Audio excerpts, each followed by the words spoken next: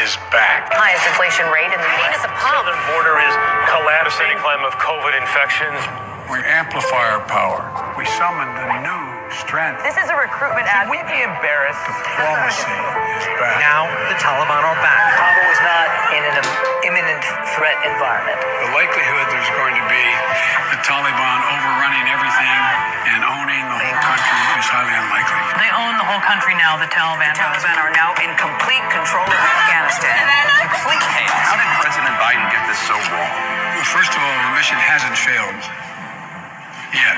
If this isn't failure, what does failure look like exactly? Biden, you destroyed not Afghanistan, but the world! I don't care if you think I'm Satan reincarnated.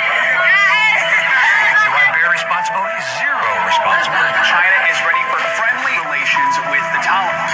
Feel like there's a door there and the Taliban and they're gonna come in and kill us. Slow down, everybody.